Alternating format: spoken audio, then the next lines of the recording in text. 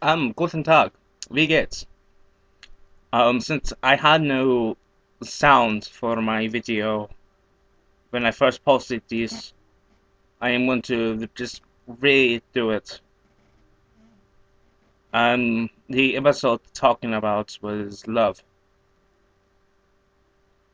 Interesting trivia. In Old English, it is Lufo, which I think sounds much better than love. Yeah, can you picture it? I love you.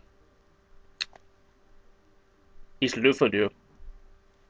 Doesn't that just it rolls off the tongue much better. But speaking of tongue in love, love is like a drug. In fact, it's like heroin. And for example, when you are doing heroin, you feel good. When you're not doing heroin, you feel bad. Same can be applied to love.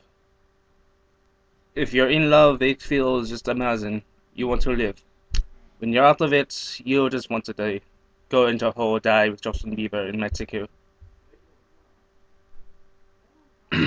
And much like heroin, you use love.